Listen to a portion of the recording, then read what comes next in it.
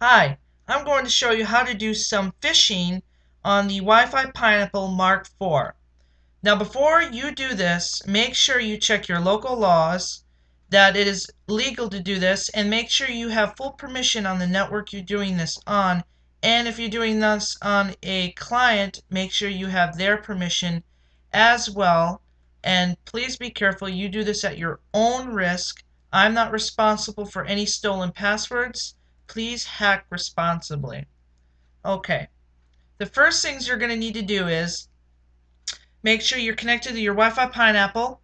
And if you need some help on the Wi-Fi Pineapple, you can check out the other videos I did with internet connection sharing and maybe how to update it and all kinds of other fun stuff.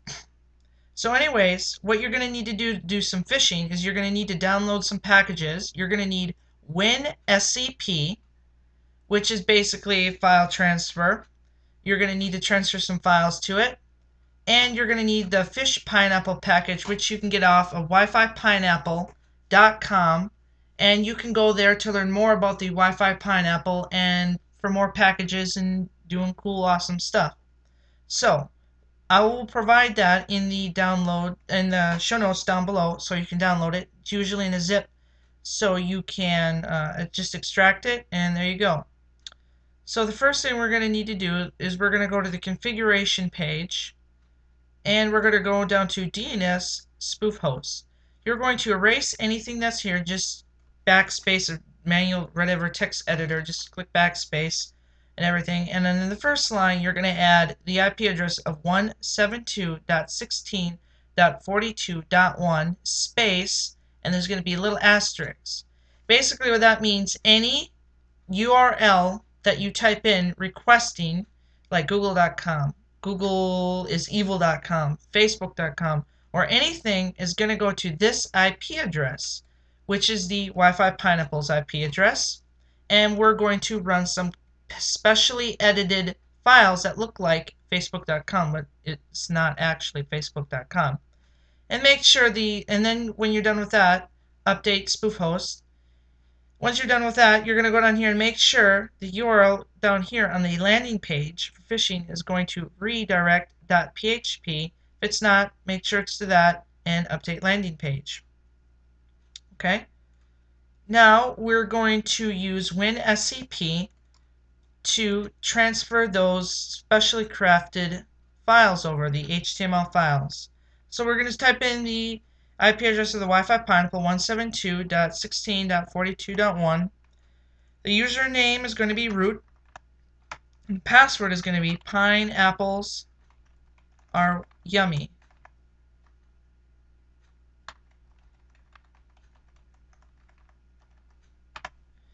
And the file protocol is going to be SCP, and we're going to log in. This is normal. Don't worry about this error. The server's host key was not found in the cache. Just click yes. You may get two errors, groups and pass WD or whatever.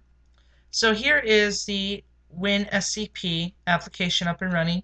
On the left side is the files, directories, and structure of your hard disk on your computer, and the right side is the files, directories, and structure of the remote Wi-Fi Pineapple. So you can click on this top folder with the back arrow, the two dots, or you can just go up here, click, and go to root, either way. And you're going to go to the www folder. This is where you're going to store all of the specially crafted HTML files in here for phishing.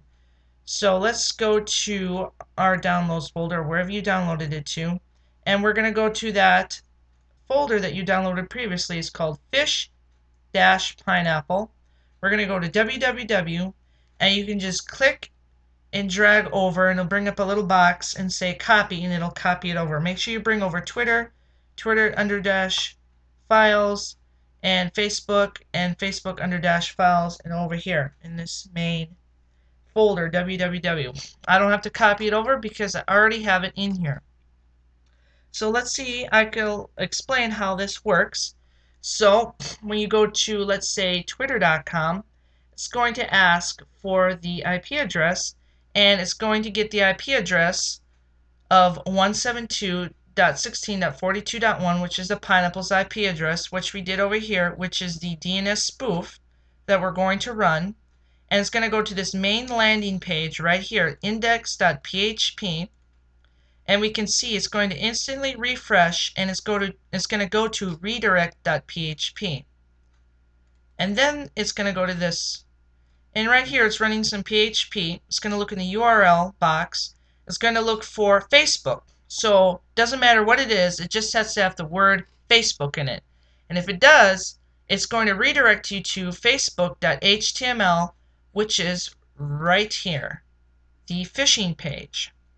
And then with this specially crafted page, they edited the post function, so when it posts something, it's going to invoke and go to the error.php. You don't have to worry about that. It's pre-edited in that download folder. And you can change this right here, the Facebook or Twitter, and where it's pointing to in here, and just save it, whatever you want to do.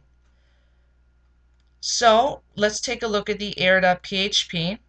It's going to look in the name and pass, and it's going to clean it up a little bit, and it's going to put the username and password in the pineapple/phish.log file.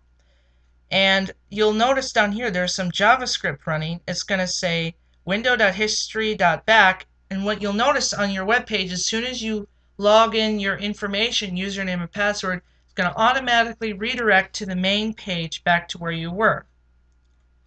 Okay, now that you've got that, all the files on there, we're going to go back to the main page, and we're going to start the DNS spoof. Once you've enabled that, you can also enable Karma, which is Yazaga, and an implementation of Karma for cool stuff. You can watch a previous video I did on how to do that.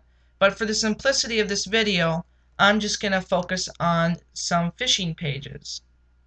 So I'm going to go on my phone. You can go into another computer or whatever and connect to Pineapple. But if you were running Yazaga, it would connect to a network you think you were connected to, but you actually aren't. And you can do a lot more fun stuff. So I'm just going to go to twitter.com on my phone. And you'll notice it'll load up twitter.com. It looks like Twitter. But you'll notice, to protect yourself in the future, if you are being attacked, you'll notice in the URL box it'll say twitter.com/twitter.html. So watch out for that. Normally when you go to twitter.com, it's not going to say that in the URL box. But I'm just going to enter my username and password in. I'm going to put lame user. And for the password, I'm going to put lame pass. Now remember, this looks just like twitter.com.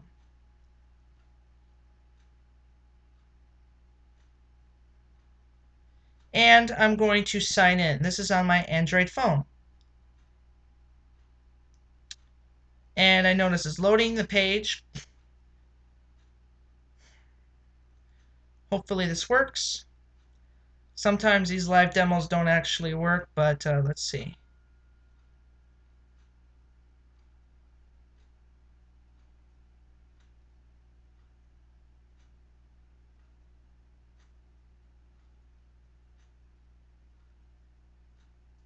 Let's see.